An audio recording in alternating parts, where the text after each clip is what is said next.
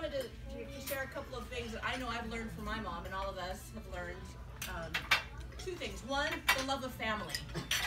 She always has instilled in all of us that family comes first.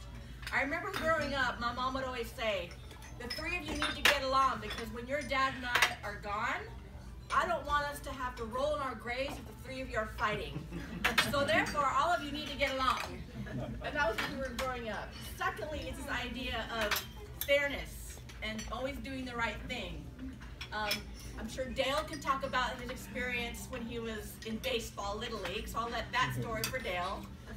But growing up, I remember my mom, we used to have a store in Stockton, but growing up, we would always just, go to the courthouse and just listen to whatever trials, just to see the experience of what attorneys and defendants do.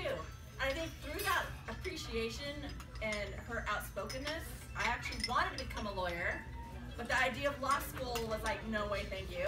So I didn't pursue that avenue, but I'm in the area of human resources where I still have to do the idea of fairness. So I learned that from my mom and dad. So again, thank you, and if there are any others that want to be able to share some memories, happy ones, and some funny ones, feel free to stand up throughout the lunch. So thank you again. Cheers.